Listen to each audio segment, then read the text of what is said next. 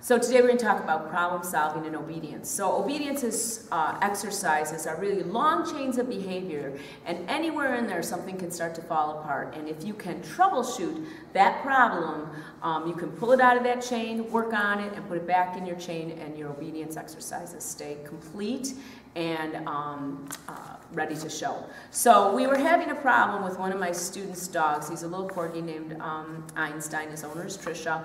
The dog was heavily reinforced for retrieving, so he loved to retrieve. Well, when we got to the scent discrimination utility exercise, where there's 10 articles out there, all identical, one has Trisha's scent on it, when he got very excited, he would go out and just grab any article. And that's not an uncommon problem. So we started trying different things to solve it. We tried a tie-down board, so we limit his options of just the hot one was the loose one. Well, he just started to push around and see which one was loose and grab that. And so he wasn't really still doing a scent discrimination. And we realized that the scent discrimination didn't have enough reinforcement on it.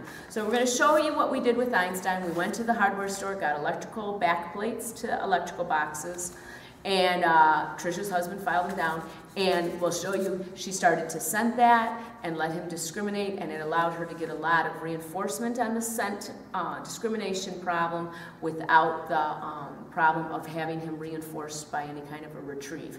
Then when we went back to the article pile, we had good success. Get in.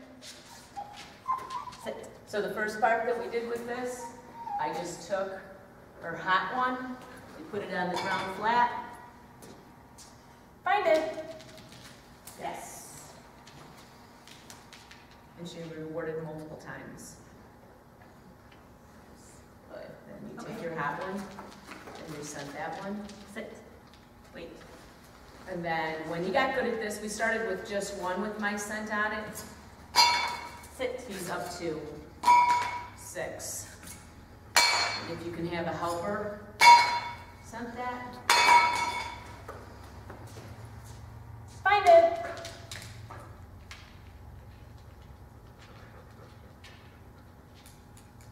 Yes. Nice. You gotta take that one with you. We'll do it one more time.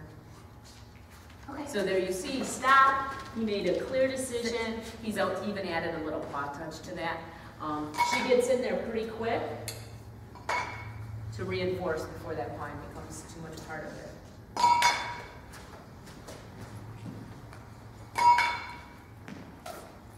Find it. Yes. Nice. So that's a little games we play to help them with this scent reinforcement.